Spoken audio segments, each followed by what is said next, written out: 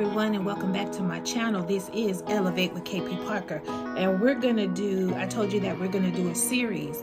It's a look and a lesson. So we're gonna get a lesson today and a look.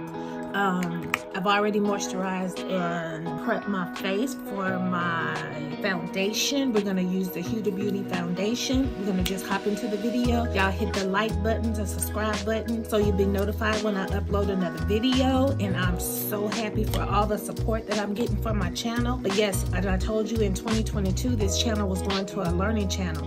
So what we're gonna talk about today, and everything that I talk about from this channel is something either I've been through or I'm walking through it now. So what we're gonna talk about is 7 signs, 7 warning signs that you're dealing with a narcissist. And everybody may not know what a narcissist is, but it's been coming up a lot. And I told you that I am examining myself because my thing is to become a better person for myself, for my grandchildren, for people that I'm employed with, for people that are under me. Just lead by example. And you have to really examine yourself. And I think at one point in my life, I think that I had some of these traits. And if you don't know what a narcissist is described as a person who has an excessive interest or admiration of themselves. Narcissists can be incredibly harmful to people in relationships. I couldn't keep a relationship, and I know why now. But I've been married for 13 years, so I know it's something that I have overcome, but I want to talk about it because it's been coming up in books that I'm reading. It's been coming up a lot. And narcissists, y'all, are really harmful people emotionally, not physically, but emotionally. So you really want to know the warning signs when you're dealing with one or you're dating somebody with these signs. You really need to be careful. So a narcissist is described as a person who has an excessive interest or admiration of themselves, always bragging about themselves. It's always about them, always about me, me, me, me, me. Like you have a friend and you say, hey, my foot hurting, and your friend say, but my big toe is hurting. You know, it's always a comparison. It's always about them. Those are signs of a narcissist. And I'm going to give you the 7 warning signs that I have. Everything is about them. That's number 1. Everything is about them. No matter what conversation. I used to have a friend, and no matter what I was going through, she was going through it twice as hard or twice as much as what I was going through. Extremely low levels of empathy. They have no empathy for you. No sympathy. If you're going through something, it doesn't matter to them for other people.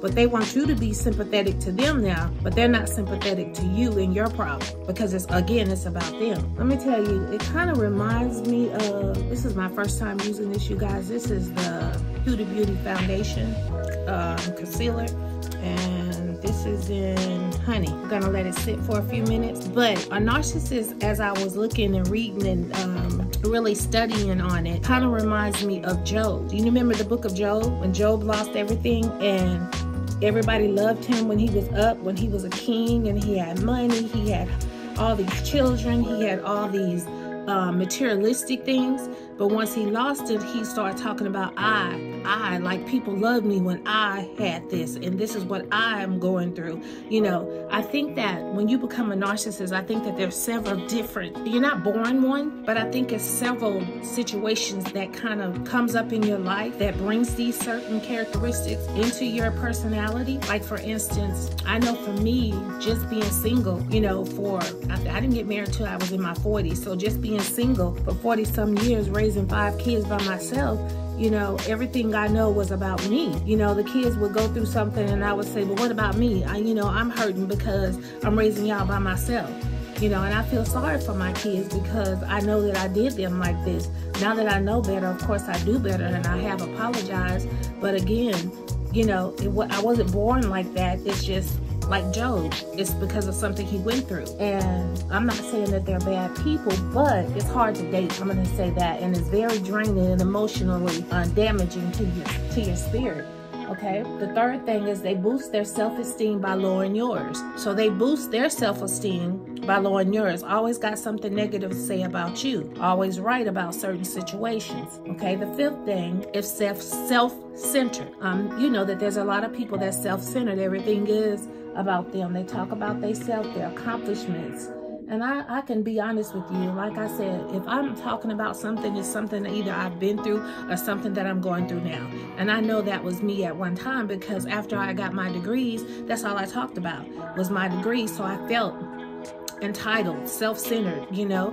And I told you the emotional intelligence video that that's something that definitely was wrong and I had to correct. Number 6, a narcissist dominate a conversation and demand attention. You ever met somebody that demands attention in everything that they do? It's about them, their attention. They need attention, always seeking attention. A narcissist. Oh, this is a good one. They appear to be very alluring and attractive, especially during the first stages of the relationship. So during the first stages of the relationship, they are so sweet and so just alluring. You just want to be around them all the time until you get to know them and the true self starts coming out.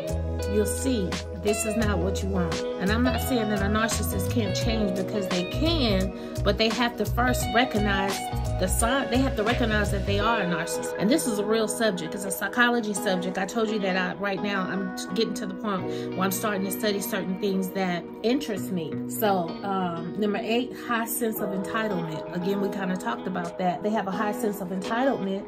And I told you I went through that when I got my master's degree. I felt like I was entitled to get a job. At my last job, I felt like I was entitled to get a job in HR, and I wasn't entitled to nothing.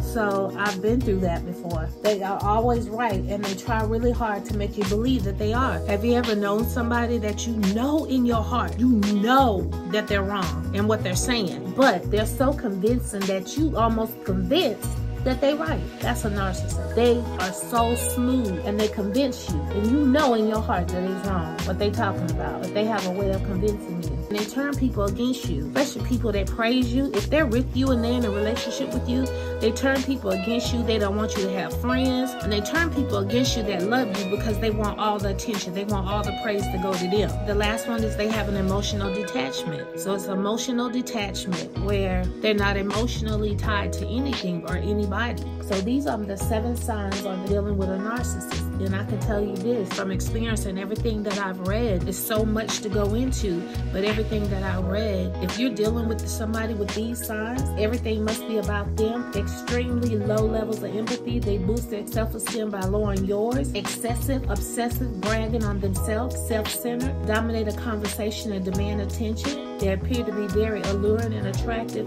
especially during the first stages of the relationship.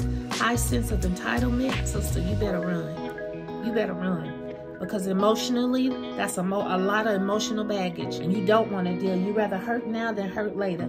If you fall in love with a narcissist, you rather hurt now than hurt later. Run. I'm telling you to run. So that's my lesson for today, and I'll be back with the final look. Hey everyone, welcome back. This is the final look.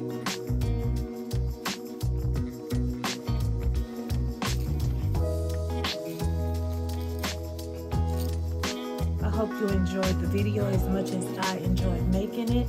I hope that you got some nuggets out of the video. I hope that you understood it and I wasn't all over the place.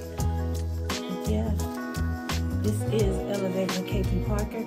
This is the look that we're gonna wear today. So you got a lesson and a look. Y'all hit that subscribe button. Help you, girl. Thank you so much. I appreciate everyone. And talk to you later until the next video. Mwah.